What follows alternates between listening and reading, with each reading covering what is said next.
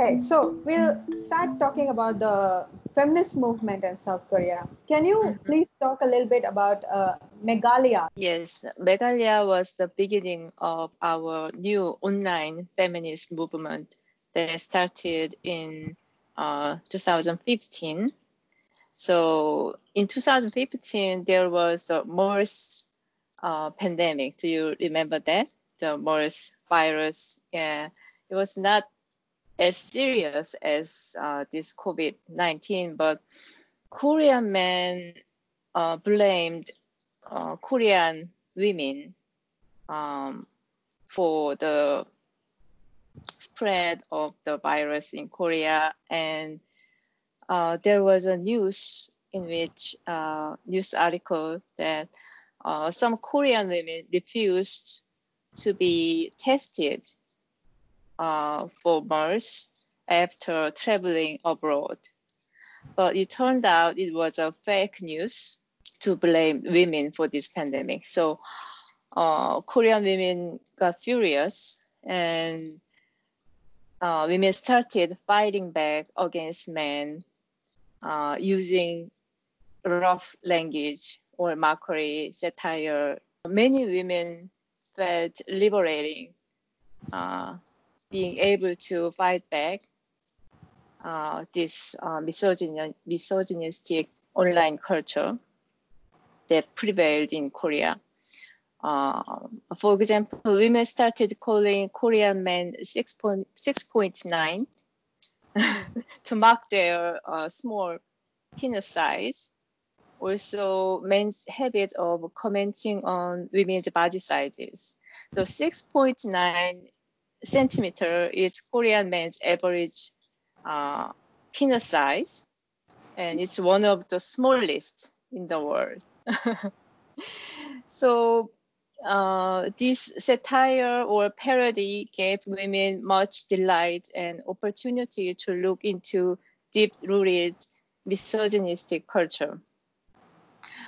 Because misogyny is so intertwined with our culture and consciousness of people, it is not easy to notice. When you put a man in a woman's position of being subjugated or objectified, you get to see the unjustness through different eyes. So that's the origin of the online movement. It came as a response to men accusing women of spreading the virus back in 2015. Yeah, one of the tactics they used was sharing target and pouring out comments together onto major news articles. Because men use degrading, sexually offensive words, women couldn't speak up against these behaviors before. But after 2015, when a woman discovered a news article with misogynistic comments below it, she shared this target in women-only spaces, and then women together poured out criticism against these comments. We call this all-out attack. So we set a target and we go together to attack this man. And sometimes we do hashtag attack to make important feminist issues more visible to the public. But when women started online feminist movement, these spaces were very useful to spread feminist ideas among lay women. You had many campaigns, you had run rallies, you took to the road to protest against things with the government. Could you talk a little bit about the successful campaigns? Yeah, we had big rallies in 2018 against spy cam. Spy cam was a very serious problem in Korea, and women felt unsafe to use public restrooms because it was reported that in many restrooms, public restrooms, men installed a tiny spy cam, and they shared these footages and pictures on porn sites. Even though we made many complaints to the police about this issue, the police didn't investigate these cases very actively. There was this case in 2018 where a male nude model, his naked picture was taken by a female nude model, and it was uploaded on a website, women-only website. But then police, it took only 2 or 3 days for the police to catch this woman. So it was a very swift investigation, and she was treated as like a felony. Her face was exposed to the media, and so this unfair treatment of the cases enraged women. Women organized this rally in early 2018, and it gathered a lot of women to the streets from all over the country, and it was women-only rallies. So the organizers publicly said this is women-only rallies. So only biological female can attend. We had like 6 rallies in total in 2018, and it gathered like 350,000 women in total. So yeah, it was a big scene on the news media too.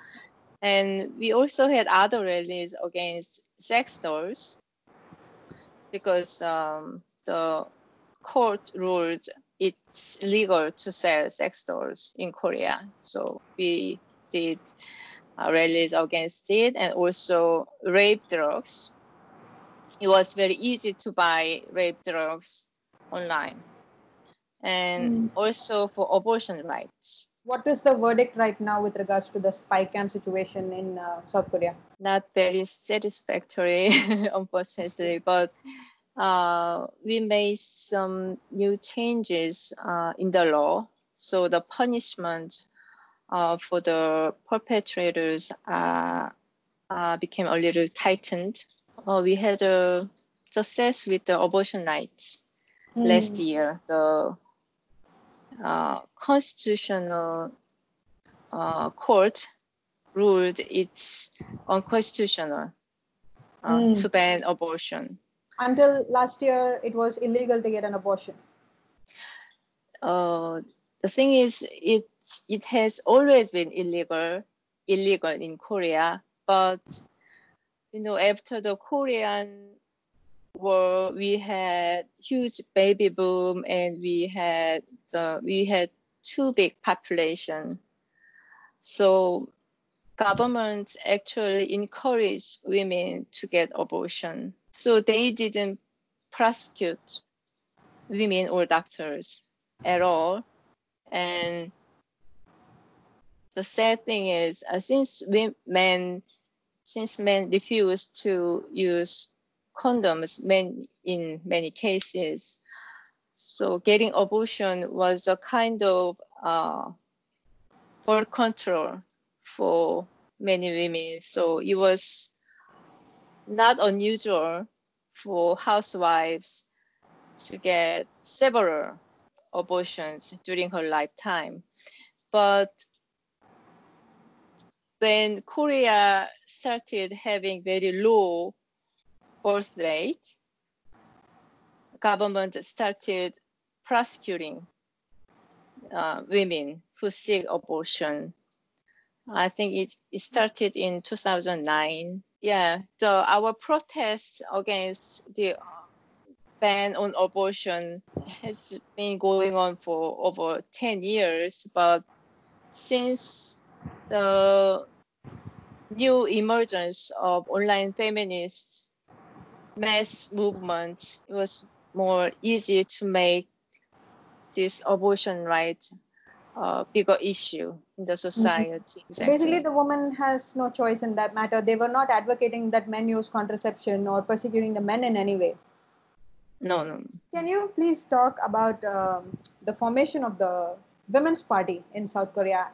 What were the challenges? So, bringing all those women together, did you have differences of opinion within yourself? Because that's also something that's very possible, right? The Women's Party was created in March, and our general parliamentary election was in April. So within just 1 month, they were able to gather like 10,000 party members. But this was not possible without the new emergent online feminist movement. So some senior feminist activists and online feminists joined together to set up the party because in Korea, Congress women only comprise 19% of MPs, so it's very low. We need to get more Congress women. We need to elect more Congress women, but thanks to this mass online movement, we were able to get more women get involved in this women's party. Unfortunately, women's party failed to secure seats in the parliament, but they succeeded in making women's agenda more prominent during the campaign. And they earned 200,000 votes, which is, I think, very significant considering their short period of campaign. Our success in creating this online feminist movement is being separatist. Separatism, I think it's a very important principle. Some people misunderstand separatism as man-hating or anti-man. Yes, but we are entitled to hate men because we are discriminated and we get abused. I honestly haven't met a woman who has not experienced sexual violence in any form in her life. So when we are separatists, when we have the principle, we can actually reach out to more women. Another important thing is to ditch political correctness. People always expect feminists to be polite and politically correct in their argument, in their campaign. But we cannot effectively raise consciousness of women that way. And we need to be able to express our anger towards men more freely, at least among women in separatist spaces. This online feminist movement we have now, it has more base in younger generation of women because I think they are more familiar with using online communities and getting access to these materials. Various women participating in this movement. It's just not just women in their 20s or college students. They are big portion of the movement, but they are not all. What was the Women's Party promising for its voters? They focused on digital sexual violence. You heard about nth room cases and Burning Sun scandals, all kinds of new forms of violence happening online, men using smartphones and chat rooms to blackmail women to share their private pictures, naked pictures, and men are making profit from this sexual violence. This issue has not dealt with enough before, so Women's Party focused on this issue, and even though they failed to earn seats in the parliament, they succeeded in making this issue more visible during the campaign. So after the election, so in the election, the Democratic Party won the election. And our Democratic Party is very quite similar to the Democratic Party in US. After winning the election, they appointed a female minister for the Ministry of Justice. And she promptly the government passed a few laws, new legislations about violence against women. Creating party is just a part of the women's movement. It's not all that we should pursue, because when women's movement is stronger and when it's strong enough, the politicians and MPs listen more carefully to what we say, what we argue. So I think building a stronger movement, mass movement, is more important. The formation of Women's Party is just one of the element of the South Korean women's movement. Yes, women's rights movement. Yes. Okay. What are the current, status of women's sex-based rights?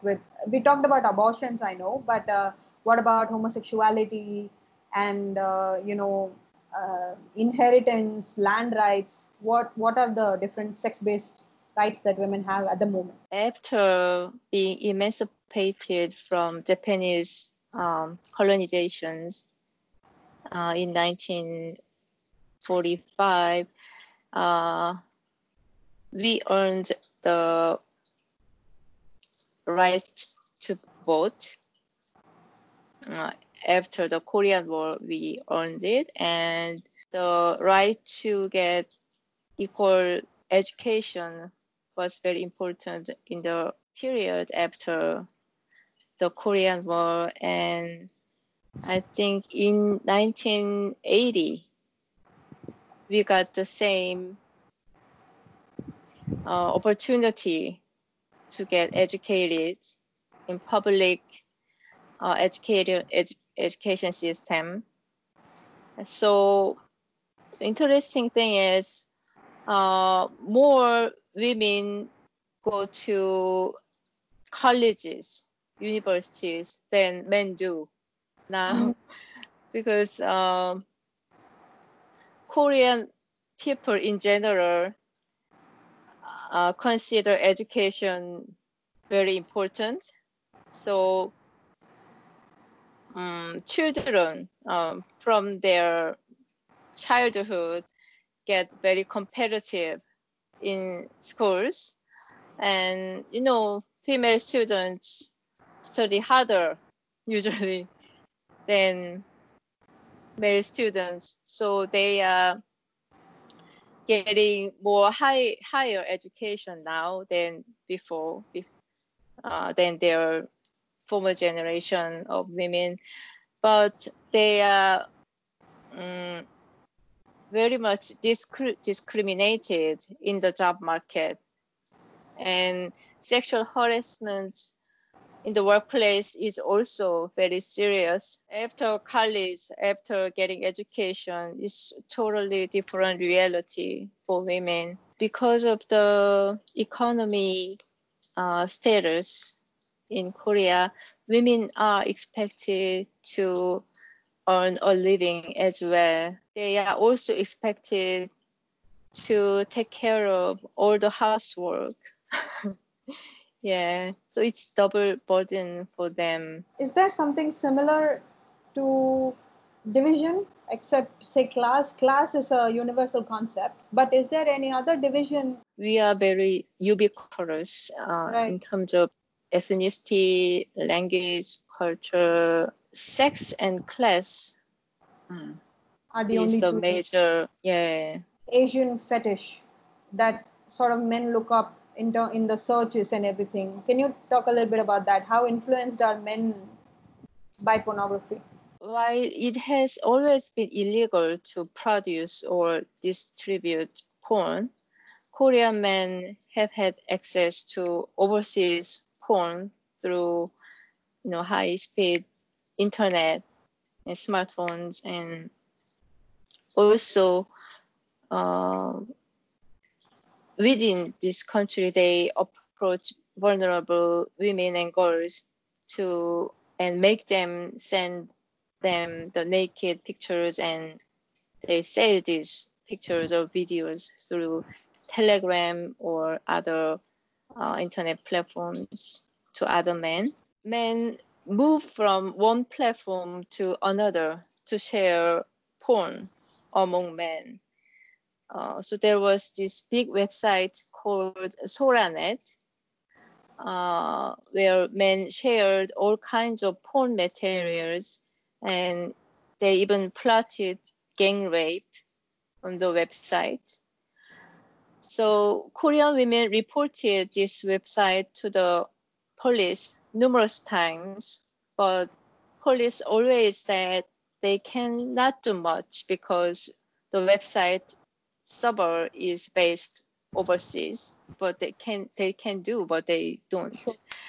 So after the emergence of feminist movement and more women asked for the solution to shut down this website, the police finally shut down the website in 2016. But there emerged other similar websites, and they change their web address every time they are caught by the police, and they share this new address through social media like Twitter.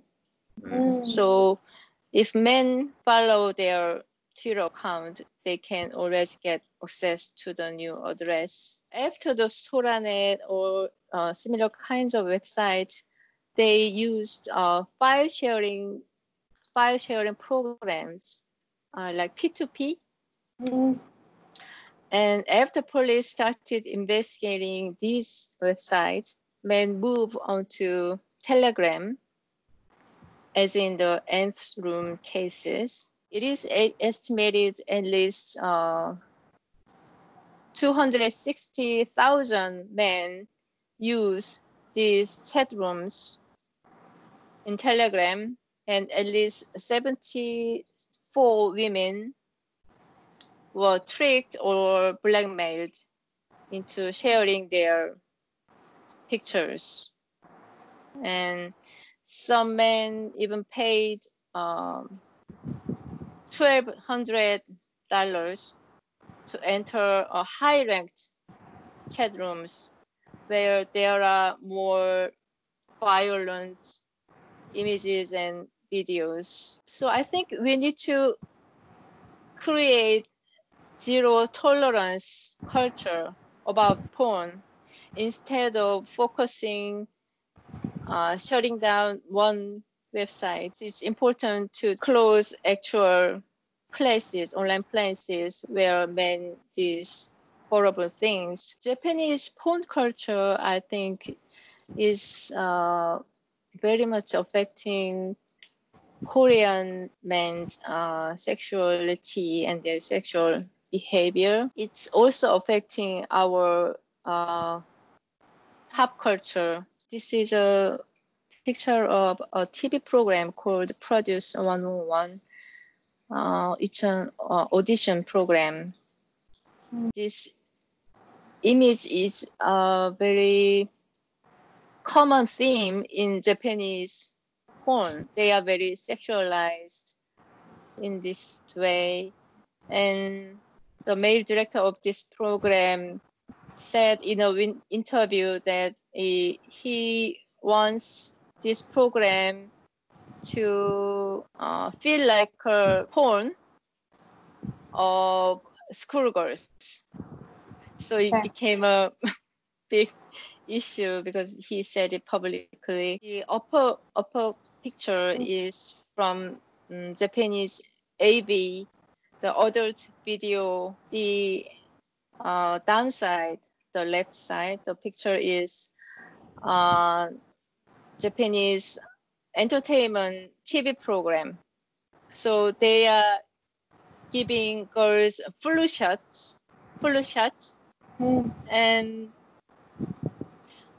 the right side, the two pictures are from our TV shows, like the audition programs, the Produce 111. It's the same theme and structure. They give girls flu shots and cause pain, and they capture their faces feeling. Okay, so that brings me to the question of pedophilia. How rampant is it in South Korea? Because there is an influence of mangas and animes in which girls are portrayed to have really large breasts, but they wear school uniform. And although it's illegal to share mangas that depict genitals, except that anything is legal for adults to consume. You cannot share videos of actual minors. It's illegal according to the youth protection law. But it's not difficult to men to get access to those kind of materials, and even toddlers and small female children, they are dressed in a very sexual way. And especially when we see advertisements of children's clothing, female children are wearing makeup and they are posing like an adult. I briefly talked about the consent age before, and it was until very recently, it was 13. It was too low. In many cases, men groom little girls and female adolescents into having sex with them, but they argue it was consensual. With the consent age too low, it was very difficult for victims to prove that it was not consensual. We raised it to 16. It's still not high enough, but still, it's still a controversy among feminists, especially liberal feminists, because liberal feminists argue that this statutory rape law harms adolescents' right to have sex. Liberal feminism dominates established women's organizations, academia. In place, I was going to ask you about the children that get trafficked from other parts of the world into South Korea. Say, for example, from North Korea, when they're running away, or they're abducted, or they are looked at as young fresh meat, as they call it, and they are put into the porn or the prostitution industry in South Korea, where there is so much demand for such an industry.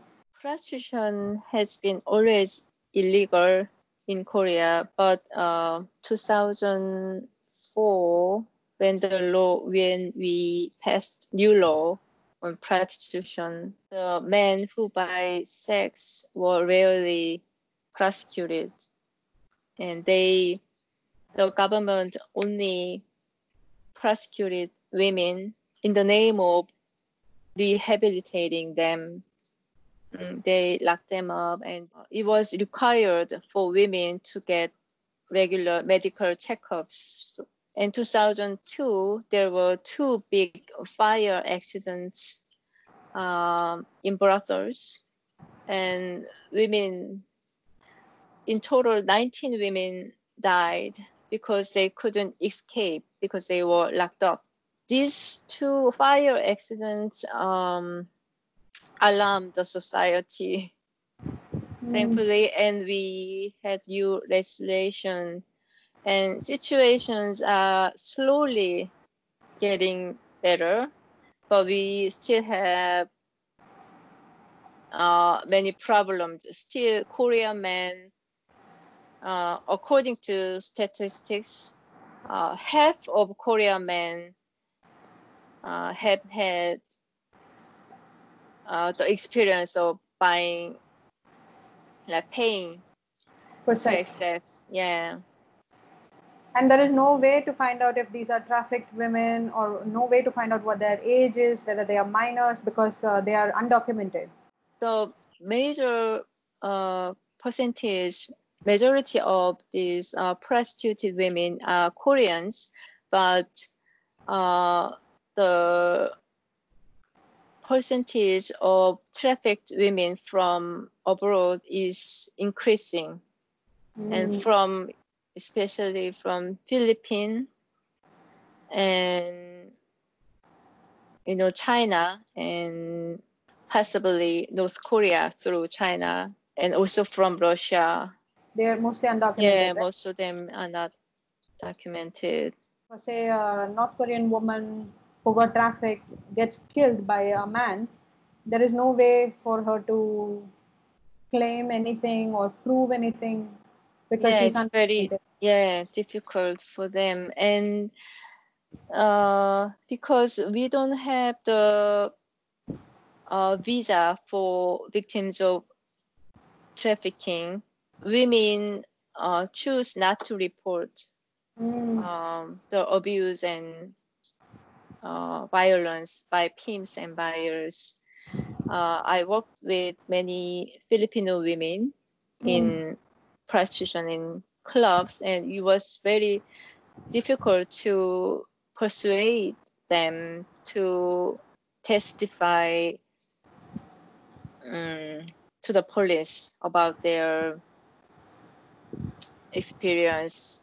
And police doesn't actively investigate these crimes. They don't consider these crimes because we don't have visas for traffic victims. We instead use visa for foreigners who have legal issues. So when foreigners have legal cases that's going on, they can stay until the cases is finalized in the court. So we apply for that visa and try to extend it. But after the case is ended, she has to leave, and that's not good. Our organization in Busan had job training center, and Filipino women work there with other Korean women together. And there are other organizations as well in other areas of Korea who provide services for trafficked victims. What is the situation with regards to self ID? Our country doesn't have a specific law on legal sex change. The Supreme Court made a guideline for it on their own, and most judges follow this guideline that specifies requirements for legal sex change. They usually require genital surgery, and having had experience of living as the other sex for a year or two, and sometimes letters from their friends or family members supporting their transition and so on. But it's just a guideline. It's not legally binding. So we have seen cases where judges allow people to change their legal sex status without genital surgery. So it's getting loose. And this means they can have it changed in all the legal documents, which means they can have access to all the female-only spaces as well. Yes. So we had two big cases this year regarding this. A male staff sergeant, a professional soldier, had sex change operation in Thailand last year while on leave, and after when he came back to Korea, he was referred to the military panel to determine whether to discharge him due to his surgery. And the army announced that they decided to dismiss him on the ground that he is unfit to continue to serve as a soldier due to physical injuries, according to the military law. He held a press conference with a gay advocate organization, and he said he wishes to keep serving as a female soldier. He's already discharged, and he's saying he's going to sue this decision. Another case after this case, who had the genital surgery in Thailand as well, he changed his legal sex status to female, and he applied to a women's university, and he got accepted.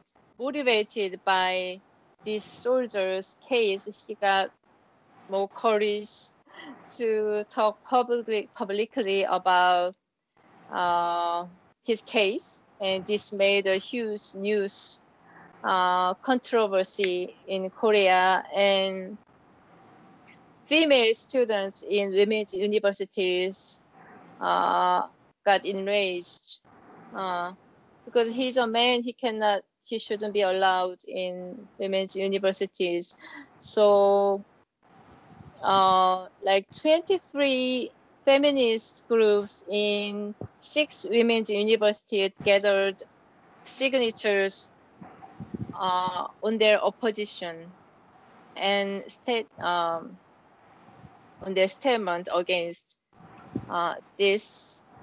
They gathered 10,000 signatures just within a day. Eventually, this man withdrew his admission and did not enroll the college. He got accepted because he said he got scared seeing all this fierce opposition. He got much sympathy from liberal feminists and LGBT groups. So is there any means to sort of reach out to the younger generation in telling them about sex-based rights and sexual stereotypes and the difference between sexual identity, gender representation? There is no official approach of the kind yet, but since the strong online feminist movement emerged, that what they did also is examining sex roles, and they also analyze male practice of transgenderism and cross-dressing.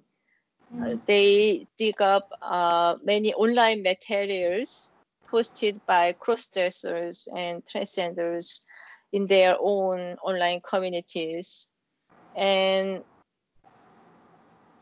women concluded transgenderism is another misogyny, because we analyze sex roles and gender in a radical feminist perspective. We created this movement, like anti-corset movement or de-corset movement, which is encouraging women to teach beauty practice, like skirts, long hair, makeup, things like that. Is it also an offshoot of that movement where Korean women completely decided to not marry, not have children, not have sex? Yeah. It's all connected. It's called the phobia movement, like rejecting, associating with male sexually. That movement, most of the participants of the movement is practicing anti-corset. I think this rejection of gender, sex roles among women is creating a safe environment where women can accept their bodies as it is, as naturally. Although liberal feminists and progressive organizations are all advocating transgenders' rights, I think general female population's opinions are more on our side.